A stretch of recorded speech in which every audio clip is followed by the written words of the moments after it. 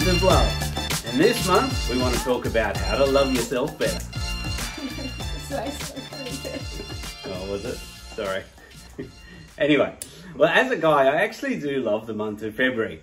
While we're on that point, guys, it's only about 2 weeks, less than 2 weeks until Valentine's Day. It's on a Sunday. Bit of a hint. Get out there. Yeah, exactly. Take it from a girl. Don't forget.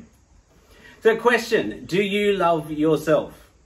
Now, I remember growing up as a kid, if someone, what was that wink for? It wasn't a wink, it was an eyebrow raise. I remember growing up as a kid, if somebody said you loved yourself, that was the worst thing you could possibly do, because it just said you're into yourself and you love yourself so much. And as far as being a real estate agent goes, a lot of people have that impression that we all love ourselves and we're into ourselves too much. In fact, I have a lot of clients, and when I initially start talking to people, agents say, I don't want to be like that agent. I don't want to act like that, because they come across like they love themselves too much. Well, the good news is we've got ways how you can actually love yourself and put it across, but in a way so it's actually attractive to other people and not repelling to other people. So that's the solution. Now, as a company, I'll just throw this in to give you a bit of an idea where we're heading. We have two values, only two. Number one is servanthood, and number two is abundance. We've even got our own hashtag, which is? Serve to abundance. Yeah. So what that means basically is we want to do as much serving, serve people as much as we possibly can, so that they have an abundance in their business, abundance of clients, abundance of leads, etc., etc. So that's what it's all about. That's our brand. That's who we are. So we want to talk about branding, your brand, who you are. And as Jeff Bezos said, that branding really is what people say about you when you're not in the room. Now, we've actually created a 7-step system on how you can personally build your brand. Now, as you know, real estate now is all about being a brand within a brand. You may work for one of the big franchises or a boutique agency, but as the agent, you are your own brand within whatever brand that is. And that is so important a point to get across, because people don't want to deal with real estate agents. They've got a reputation, but they do want to deal with somebody who is nice. They want to deal with a person who's going to help them, serve them achieve their dreams. And that's what your brand is all about. There's a big emphasis at the moment all around the world, and it's really only just starting to become a mainstream thing. It's been underlying for a long time. But your brand is who you are. So building your brand and getting your brand out in the community is what it's all about now. So instead of just chasing listings and sales and do one thing and one thing, you put your brand out there, you get a reputation, you actually attract people to you. People want to deal with you. So I'll give you some examples of some brands that you will definitely know. And you'll probably know the tagline. Actually, Maddie, let's see if you know the taglines to these. Okay. All right. Nike. Just do it. Weet-Bix. Aussie kids are... Weet-Bix kids. Jeez, okay. Aeroplane jelly. I like aeroplane jelly. Yes. Aldi. Okay, you don't watch enough TV. Aldi. Good. Different. You know it now, don't you? Sure. Yeah, okay. They're different brands that you would probably already know and have heard of and know what they're about. So when people see your face, your name, your company name, etc., what do they think? Do they know what you're about?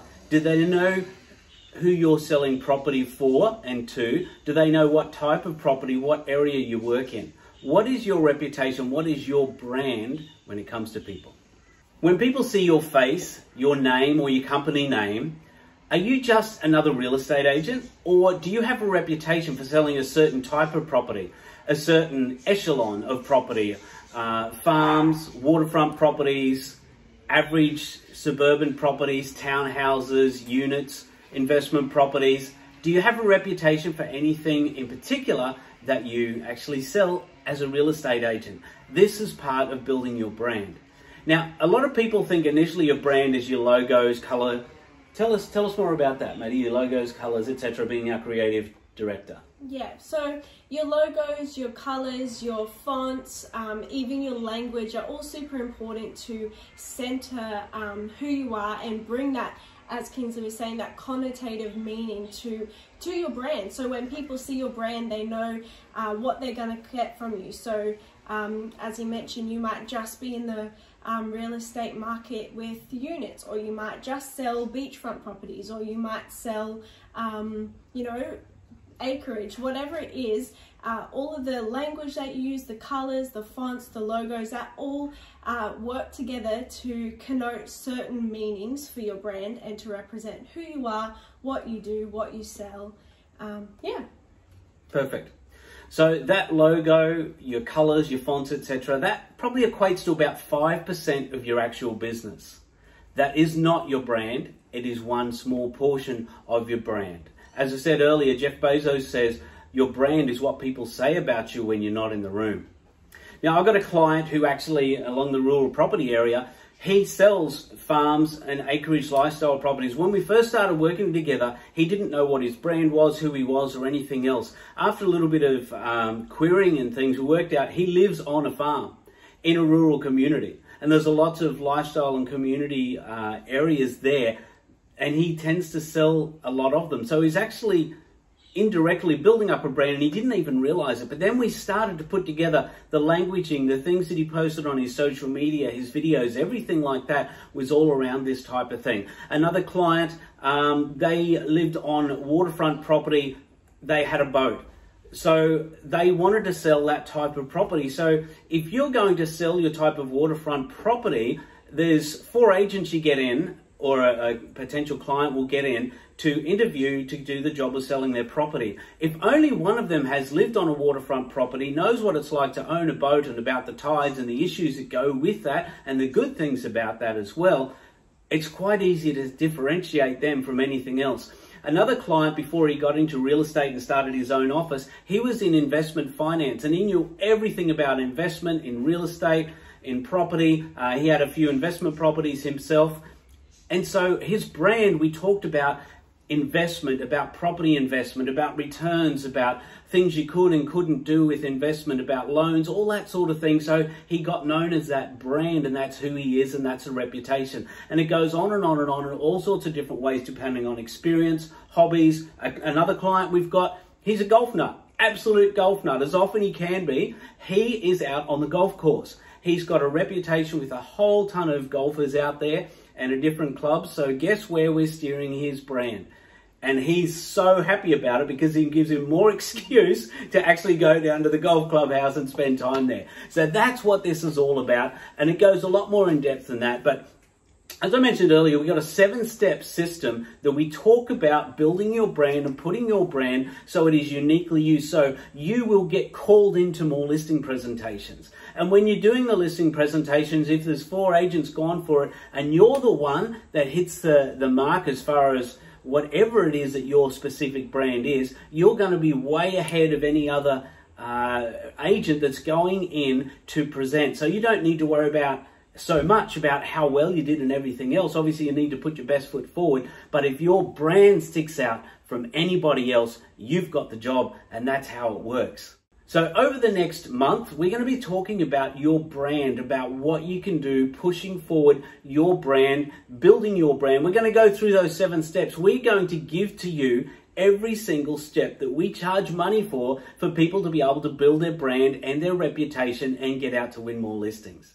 Okay, so Maddie, explain a little bit more about brand as far as one brand compared to another. Yeah, so what we like to say is branding is not just function, but it's actually the name. It's what's appealing. So an example of that might be take Spend Less shoes, for instance, and Christian Louboutin shoes. Both are a pair of high heel stilettos.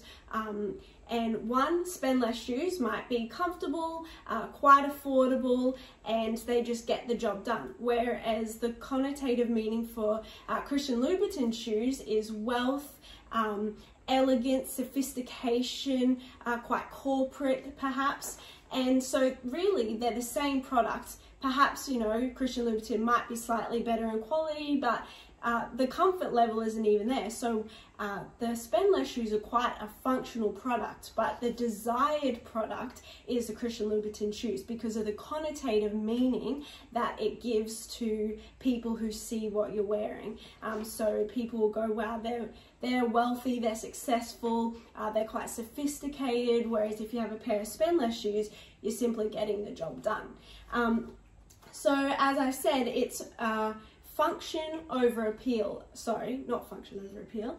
It's appeal over function. We want people to desire your brand, not just go, I'm going to go to you as a real estate agent because you're going to get the job done, but you're a very appealing real estate agent. I desire to work with you because you, etc., etc., whatever the connotative meaning that you have created for yourself is with the brand that you've created. So exactly. And so that's what we want to do when we're talking about brand, and we want you to be able to do as well, whether you do it by yourself, whether you work with us, however it is. We want to give you that brand so that you're the desired brand. So people will actually even pay more money to you because you're desired, you've got the reputation, you've got the brand, and they believe you can do a great job and even get them more money and do it in a quicker time frame and take the stress out of what they're doing. So there's a way to build that brand. And like I said, we're going to take you through these 7 steps to be able to do that for yourself. If you want to work with us at any time, by all means, happy to do that. Get in touch with us. Our details are going to be down below here, around here somewhere you'll find them where you can contact us. If you got any questions at all, just send us a message. We're more than happy to just help you through this process. There's no obligation, no nothing. It's about helping you. It's about serving you to abundance. That's what it's about. And if you've got any questions, like I said, get in touch with us. Let us help you through this journey. Create your brand. Help your business grow this year. Yeah. I think at the end of the day for February, what we would love to do is help you fall in love with yourself again, which is what it's all about. So recreating your brand or helping to elevate it so that you are the desired or the appealing company or business that people want to work with. Appeal over function. We want to help you fall in love with yourself and help others fall in love with you too. Not in a creepy way. No, just in a business way. Okay.